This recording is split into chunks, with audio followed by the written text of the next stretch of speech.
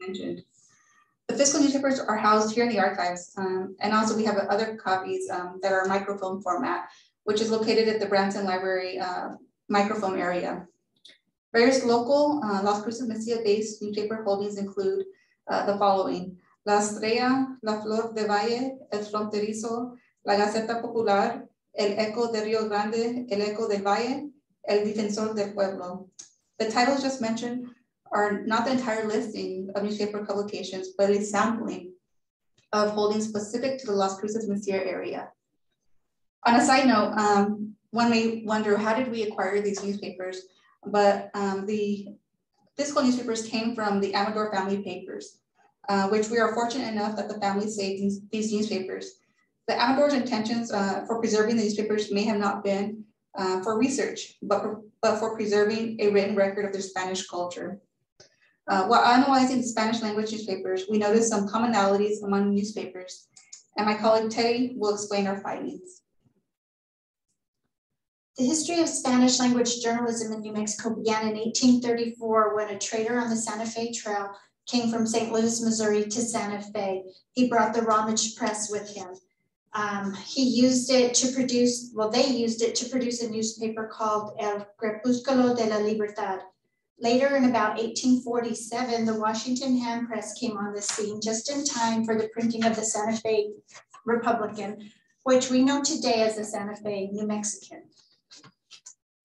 Change these notes here, sorry.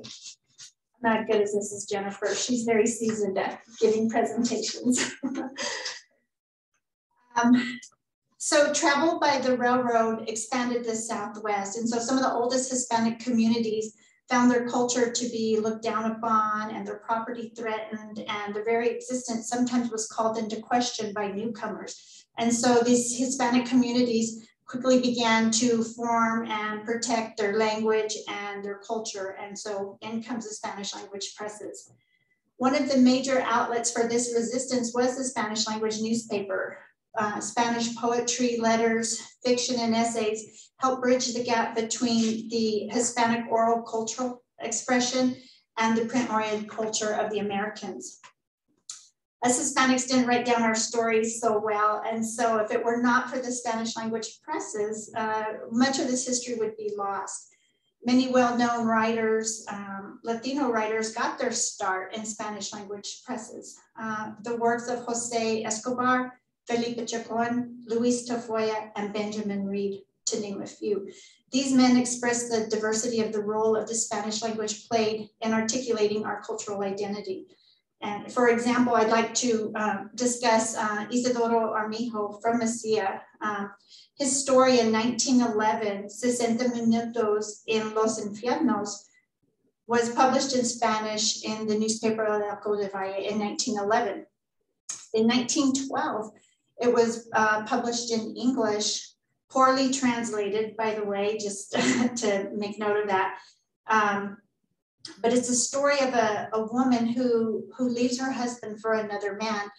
And she writes him a parting letter. And in her letter, she expresses how unhappy she is being married to him and that she feels like he's not in love with her anymore. His business is more important to him than she is.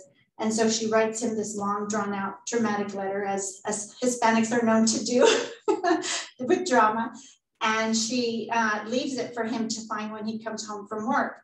Well, while she is at the train station with her new man, she has a change of heart and she decides she needs to get home to get back to this letter and destroy it.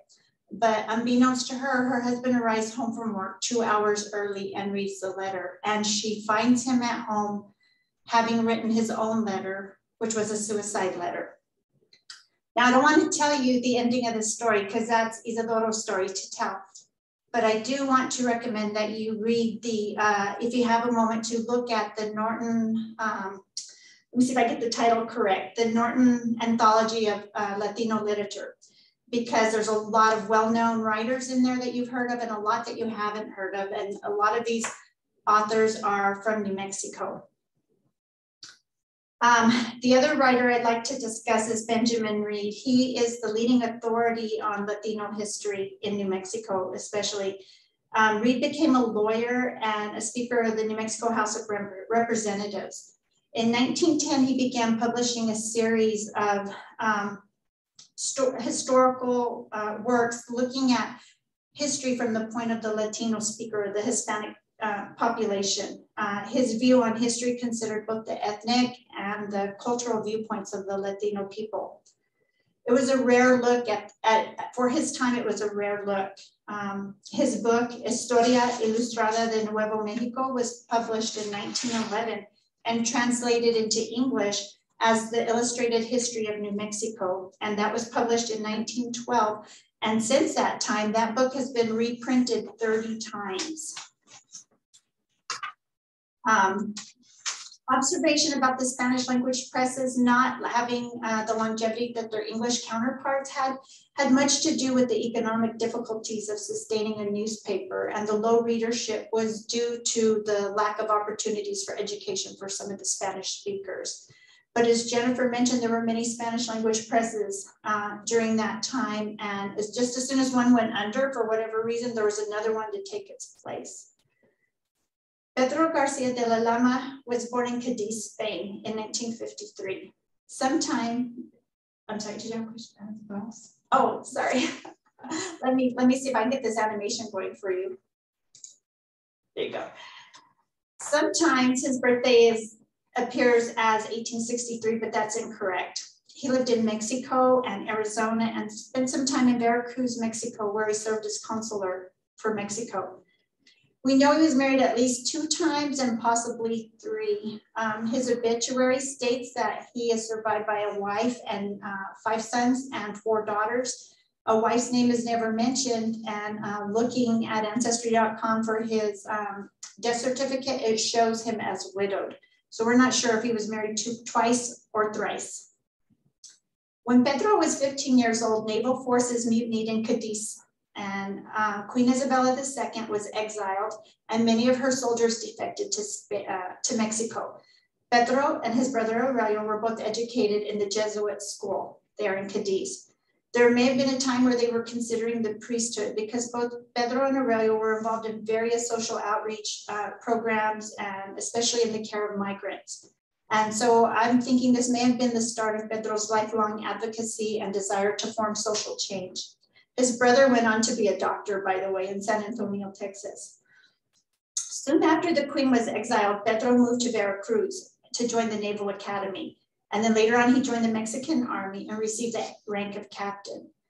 About 1886, records show him in Solemsville, Arizona, teaching school. But shortly afterward, he shows up in Mesilla, New Mexico, as co-owner of the fully Spanish language newspaper, El Defensor del Pueblo. At that time, the Mesilla Independent also printed a Spanish version of their paper. Before starting his paper in Mesilla, Pedro married a woman named Lily Ward. And Lily Ward was the granddaughter of Rafael Ruelas. Rafael led the colonization of the Mesilla land grant. He was very prominent. He held the office of Justice of the Peace as well as probate judge at some point in his career. Rafael and his wife Blasa had several children, one of who was Maria Ward. Maria Ward was married to a hotel owner named John Ward, and those are Lily's parents. It's not clear when the Wards met Pedro, but at some point they're all in Clifton, Arizona, where Lily and Pedro married. Lily's 18 years old and Pedro is 33.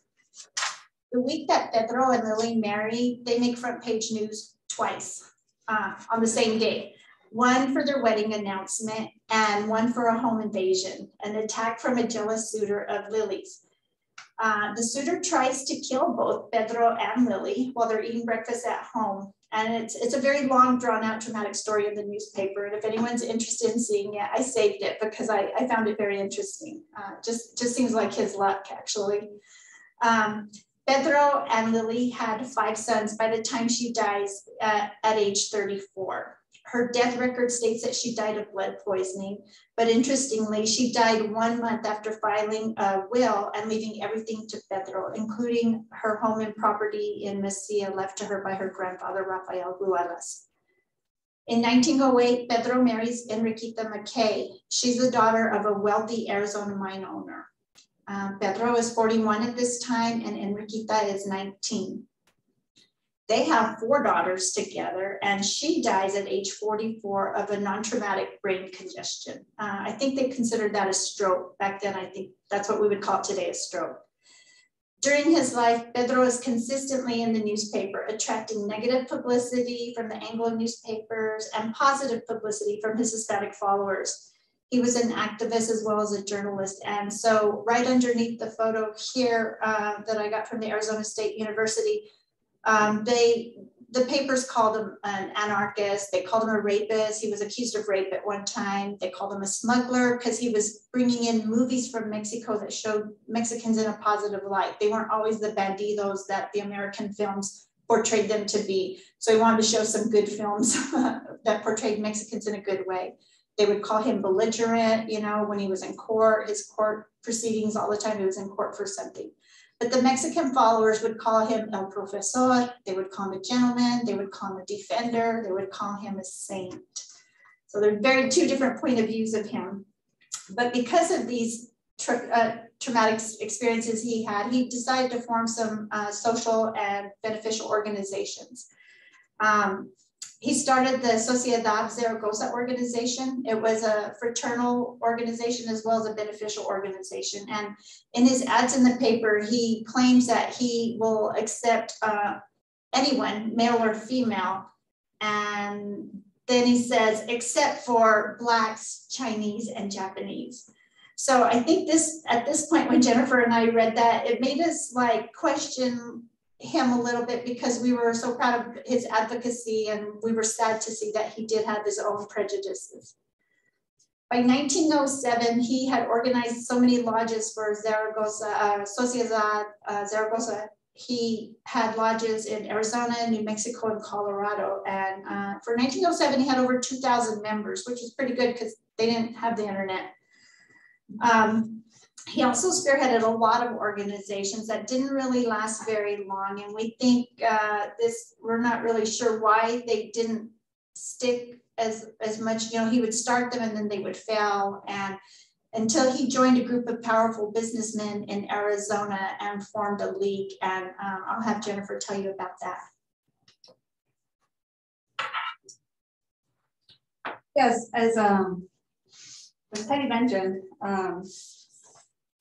Pedro joined forces with other men and formed La Liga Protectora Latina, which was founded in Arizona in 1915. And its main mission was to provide financial support to unemployed and ill members, along with assisting with funeral costs. While in existence, the LPL, which is short, which I'll be referring to, La Liga Protectora, provided education and social assistance. And the group also supported labor and civil rights for Mexican immigrants. Initially, their focus was based in Arizona, but this expanded to other parts of the Southwest.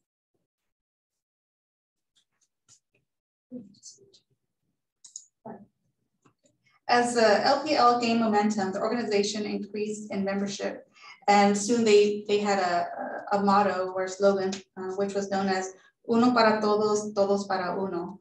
As you can see in this timeline, I've highlighted some important milestones of LPL.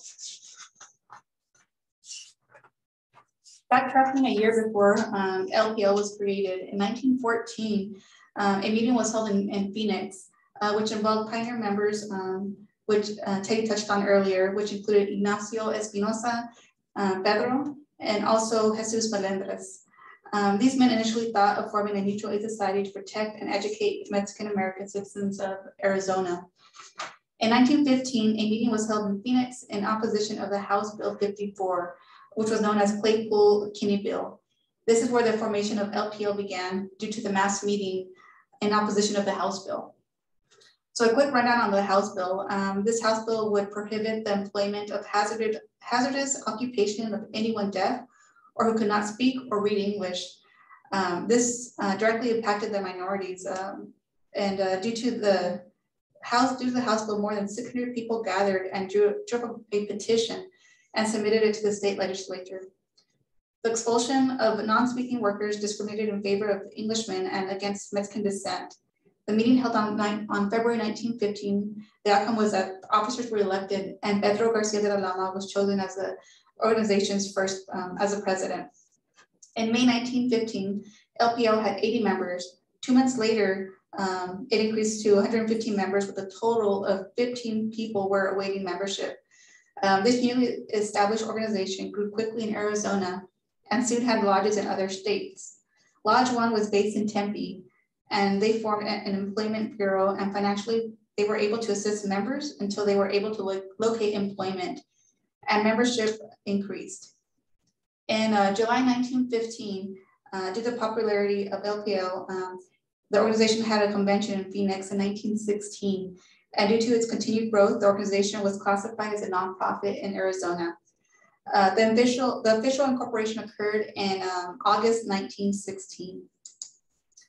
So in January 1919, LPL successfully negotiated a merger with La Liga Protectora Latina based out of Los Angeles, California.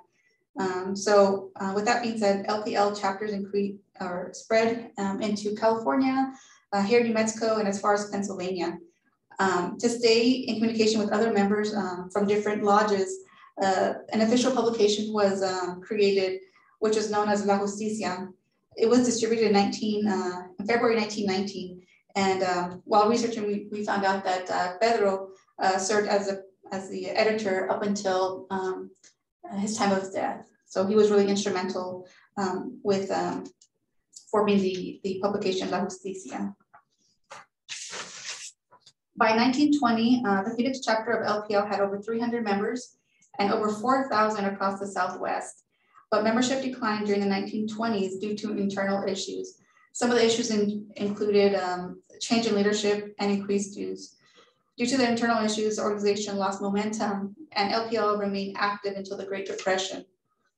While in existence, the LPL served to protect the interests of Mexican Americans and most importantly, preserve their culture and dignity. Upon termination of LPL, Pedro continued his newspaper publications and fighting against injustices of Mexican Americans until his death at the age of 92. So that was, one of the major benefits that he provided. So we have listed here resources that you may, view to look up historical newspapers. And here we have the NMSU Library online catalog to search our different holdings related to Hispanic heritage.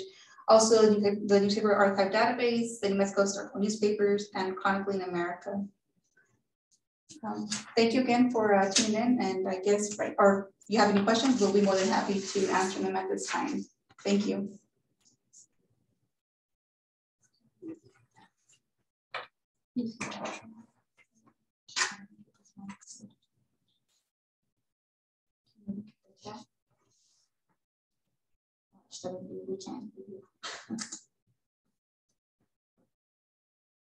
Hi, Sally.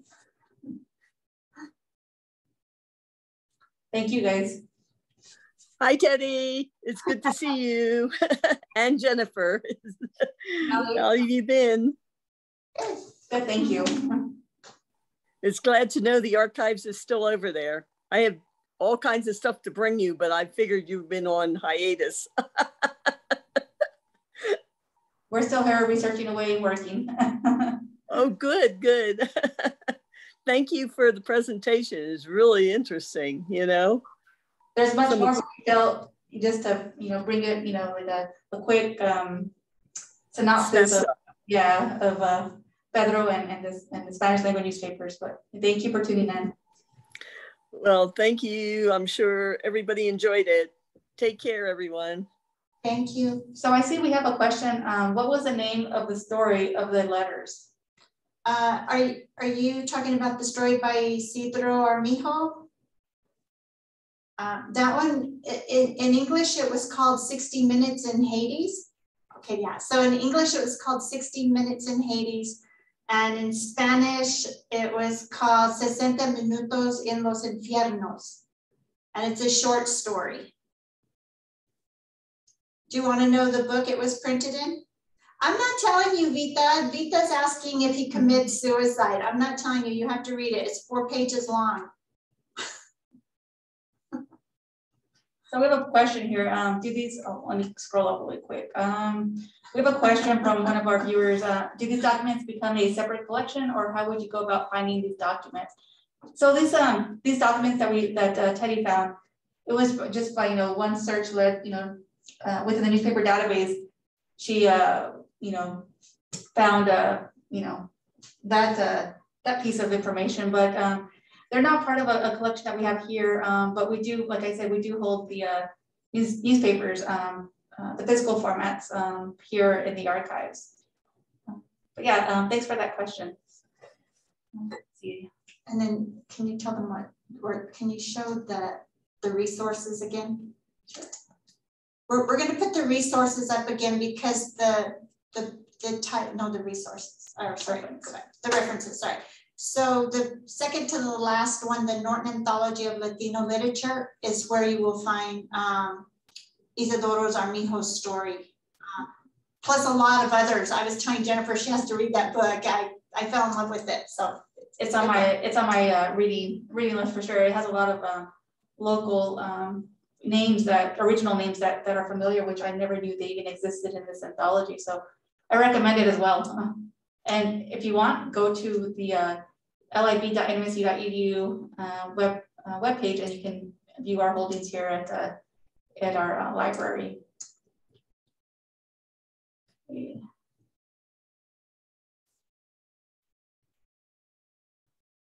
Thank you. I think so far we've gone through all the questions in the chats, but if you guys have any other questions, feel free to type them in, or if you guys want to say them directly, that's fine with us as well. Thank you.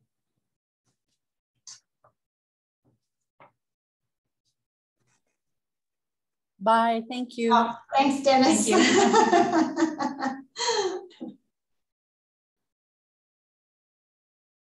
Dennis just put the papers that are those are UNM, right? No, it's they're our collection. We have we have collection of Isidoro Armijo. Oh, we should put that up there.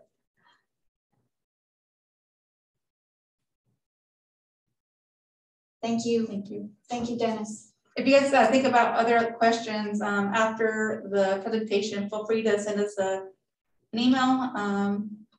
And I believe if I can get to that page really quick, they are listed here. So if you guys don't have a chance to ask your questions now, feel free to send us an email. Thank you. Thank you. Yeah.